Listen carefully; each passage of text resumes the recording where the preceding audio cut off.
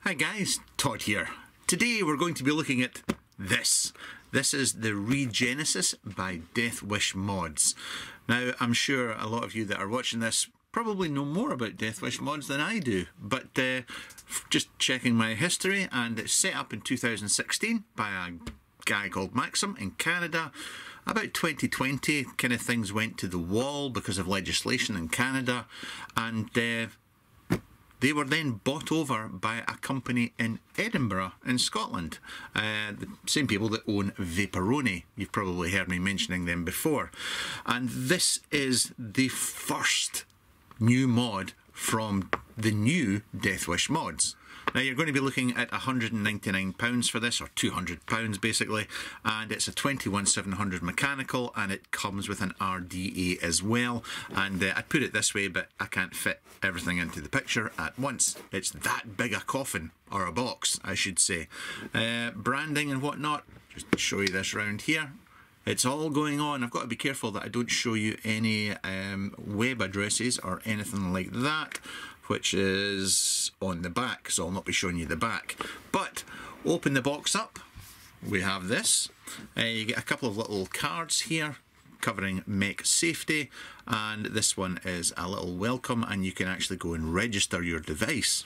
We then have this little piece of paper here lying on top, and inside you're going to find the mod, the RDA and the screwdriver. Now the RDA I shall come back to in a little bit, but this is, in short, is a 28mm RDA, and it's a dual post, and it is, the airflow on this is buttery smooth.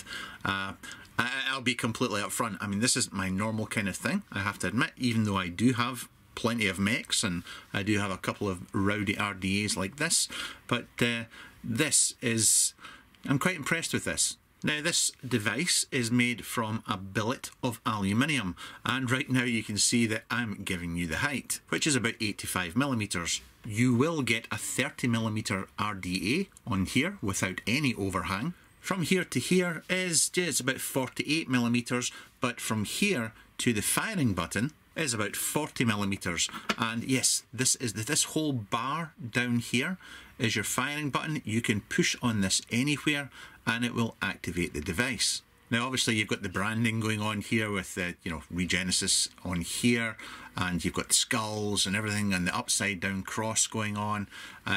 It's all well done. I really, even though it's not my tastes, shall we say, it's really well done, and I do like this bit in the bottom, and I'm very, very happy that I got this. So yeah, right, let's have a look inside. When it arrives, it is going to come with a little baggie full of spares. The door is held on by magnets. I mean, you're talking 8 big beefy magnets in total. This door is going absolutely nowhere. I can do that and it's bang on. You do have vent holes bottom and the top of the door here. Got a little Deathwish mod so you can stick your battery in there. We have a spring-loaded gold-plated contact on the bottom here, and obviously with it being a hybrid top cap here, you got to make sure that if you're using any other RDAs, make sure that your positive pin sticks out far enough. I would also say when you're removing the battery or putting the battery in with the ATI on, you don't necessarily have to do this, but it's just a good habit, I think, to get into, is I usually back the ATI off a couple of turns when I'm taking the battery out and putting a new one in. It's just habit from the old days. It wouldn't be a mech review if I didn't take this to bits to see what's going on. So yeah, that's what we're going to do. So there's 4 flathead screws in here. There we go. Let's see if this comes off. There we go. The sled is going to come out like that. We then have our firing bar on the back here, and you can see, do you know, as it always with a mech, I would strongly suggest that you get used to taking things like this to bits. That way, you will get, this will get dirty over time, and you want to keep your contacts nice and clean. You're expecting me to take this off as well now, aren't you? I really don't want to, but okay, I will. This is going to come off of here. Oh yes, you will. Here we go. Contact should be in the bottom.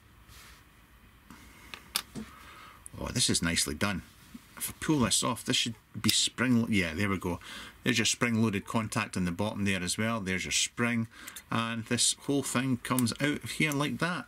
Everything back together. Pop this contact back in as well. That should hold it in there. Get our 4 screws back in here. Now the only thing I haven't done is if we take out the firing button here, we can see that we have springs that don't go away. Stay with me. There we go, springs that seated in there, and yeah, that's how your switch is working there. But these should come out as well. Now there are spare springs in the pack, of course, but this pop out of here. Yeah, there we go. Just like that. There's your other contact up there that's going to make contact with this piece here. So it's all straightforward. And that's the thing, even underneath, I will say the paint or the finishing on this is, I can't see any issues, and the fact that it's just as good underneath as it is on the outside is a good sign in itself. So I've dropped my screws back in there just now, and there, we'll just drop this in here and then screw the whole thing back together. Push this down, because you will have a little bit of resistance from the springs there, so if you're screwing the screws down and wondering why it's not catching, it's because you're not pushing down on this piece here. And there we go. That's, well, I'll chuck a battery in here. Obviously I'm going positive up on this, and grab the door, fire this on, and that's me ready to go with the mech. And we'll talk about how it fires, how it performs and all that jazz once we finish and go back up top. But we're going to look at the RDA now. So 28mm in diameter, as we said at the start. It's about 30mm in height, not including the 510 and the drip tip. The positive pin does protrude there quite nicely, and we have ReGenesis on the bottom, and we have Mark on there, and there's also some dog hair floating about in here. I apologise. The engravings and everything are, yeah, right into the metal there, and everything's good. We have obviously we have the matching upside down cross for the airflow, which is adjusted by just spinning this here. And I'm going to talk about airflow and all that jazz at the end as usual. These holes here at the top, they're not actually open, but I understand why they did it, just so that it goes with the upside down cross bit. But you will get lots of air through this. But we have our drip tip here, 810 drip tip. You can see in there. Can I get this off? Yes, there we go. You're looking at a dual post affair. We've got the gold plated, and this deck holds about 3.5 mil of juice. A metric shit ton of juice you can get in this when you're dripping away. And it also comes with a squonk pin as well, because if you look just at the base there, see you've got 2 little holes there. Pretty sure if you want to squonk with it, you can as well. I have not squonked with it because, yeah, I've just been using it on the mech. This comes off here as well, and there is also, and can I get it out? Poke this out with my finger. There we go, she's out. It's only held in by an O-ring, but we've got a little Ultim reducer in here as well that sits on the top cap. And sorry if you see any juice in here, but yeah, I just gave this a quick clean not 5 minutes ago. But there we go, there's your inner chamber. That back on here, sorry, forgot it's an upside down cross, my mistake. And we'll pop this back on as well. Putting a dual coil build in here is, well, if you're used to dual coil builds, then you'll not find this any hassle. But it's like a throwback to the old days. You know, you've got it's pretty straightforward. I kind of cut my legs to length and just, you know, have them sitting there like that, and then grab the other one and pop this on here. These are 3mm inner diameter fused Claptons. And this build was coming out at about 0.2 ohm, which is probably, a lot of people will frown and say that's too high for this kind of device, but yeah, you got to remember, I'm over 50 years old, and it's more than enough for me. There's my coils there. I'll be honest, this is my second build in here, and I've cut these just a little bit too short. I find that actually you get a little bit better flavour if you have the coils further out and yeah, closer to the air holes, but it still works fine like this. Right, coils are pulsed, all the hot spots are out, and I'm just quenching these coils so that I don't burn my cotton. Listen, there's nothing to be precious about when it comes to putting the cotton in here. It's just this wicks so well and holds so much juice that it's, yeah, if you're going, it's more for, I would say, for your high-powered vapors, or mech users to be fair, and all you need to make sure is that you've got holes under here. You're going to get airflow underneath your coil. But I will say once again, you know, when I offer my cap up to here, you can see where the coil is sitting in relation to the air holes, and when I pop this on here, you do have you know, tabs in here that are going to hold this in place. It just clicks into place. You can't spin it, but you can spin the airflow, and if I actually take that off of there, out you come, then you get a better idea how everything's working in there. And as I said, I'll get great flavour from this, but I know I'll get even better flavour if I just took the coils out just a tiny little bit more than what they are there. Screw the Atty down onto the mod, give it a little test fire, and there we go. We're good to go. Right, that is the ReGenesis by Deathwish Modz, and let's go back up top. We'll have a vape. I'll let you know what the airflow is like and how I've been getting on with this device. So how has life been with the ReGenesis? Now, just to recap, obviously this is not the OG Deathwish Modz. It was bought over 2020, and this is their first Deathwish Modz, if you like. I don't know anything about the company beforehand. I can't get into that. I don't know anything about it. I can only tell you what this is like. And I'll start top to bottom. I'll go with presentation. Presentation, as I said, this is not my, you know, the branding and whatnot. It's not my taste, my cup of tea. I mean, I don't have a beard. But it's, I can't say anything about the way it's put together, the way it's screwed together, the finishing on it, or anything like that. It's all done really well. If you're taking it to bits, then I hate the flathead screws. That's a minor quibble, but if you are taking it to bits, it's flathead screws. I do wish they were Phillips or Torx. Yeah, that's just me being a grumpy old fart. But it is a mechanical, and I would suggest that you learn how to take it to bits and keep the contacts clean as always. I mean, I could have unscrewed the top plate there as well, could have taken that out with 3 screws. It's no big deal. You can strip this thing down to its bare bones, and once again, the fact that it's finished as well on the inside as it is the outside is a big thumbs up. I'm going to have to take a vape. The reason I'm holding back and taking a vape is because this is a tiny little shed, and I'll end up filling this place, but what the hell. Full bore here, all the air holes open.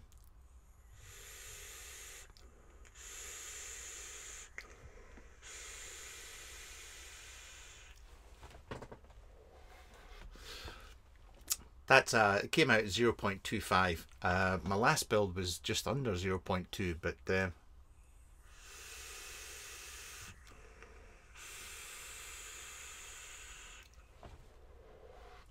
yeah, it's cloudy, but I'm going to work through it. The flavour from this RDA is as good as any other 24mm, 25mm Atty I've ever had. It's actually really good. I do like it when, for me personally, when I close it down, I can get quite a tight direct lung if I want, and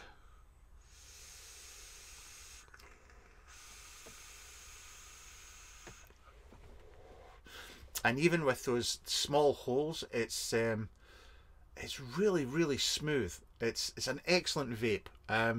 And I know I'm repeating myself, but take the coils out a little bit closer to the air holes. Make sure the air holes are hitting the bottom half of the coil. There's nothing to get upset or worked up about. That it's just so easy to work with this RDA, and I really like the RDA a lot. It's good. The only thing is it's old school in that it's dual coil, and yeah, you've got the 2 holes only. It's, you know, it's not like a 3-post or anything like that. So yeah, there is a bit of, if you've never built like that before, getting the coils to stay in place while you're trying to screw them down and they don't fall out, or if you put long legs through and you're bending them out the way, then yeah, for a newbie to this, it could be a bit of a pain to begin with, but honestly, just cut them to length. It's so much easier.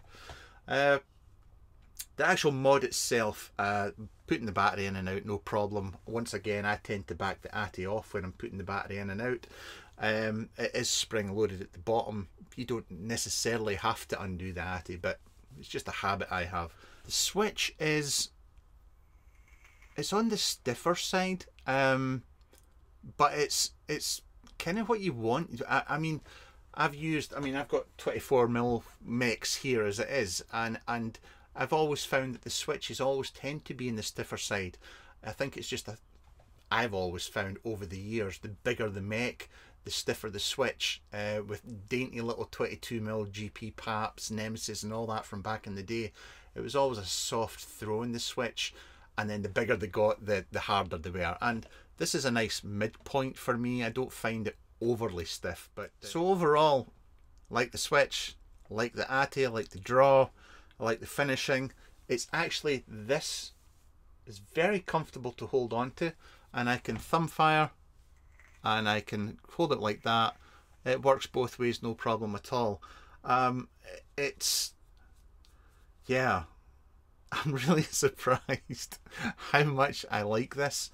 But here we go.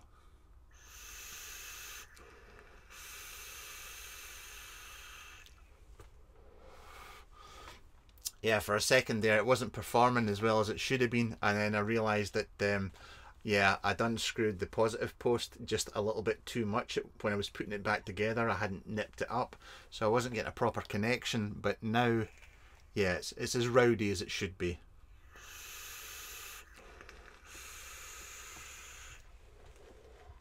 And you'll notice I'm vaping like this. I've not topped it up with juice again. It holds 3.5ml of juice. It's just, yeah. Cons. I have to do the cons thing. For me, to be completely blunt,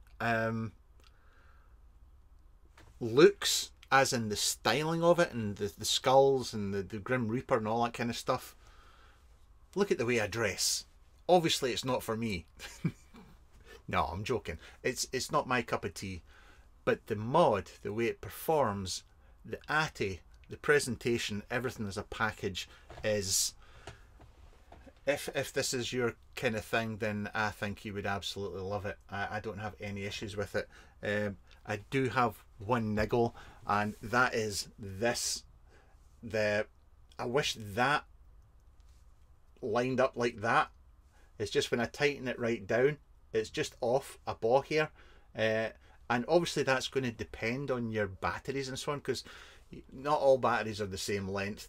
They're not, even though they should be. But, you know, it's just off a tiny little bit, and that bugs me. The only other thing is when you're turning the AFC, it does get a bit juicy, and see how it's, you see that's got juice in it there. It's, you can't avoid that. You really can't, but it's just something I thought I would mention. It's not like it leaks or anything like that. I have no juice coming out of it and leaking. It's it's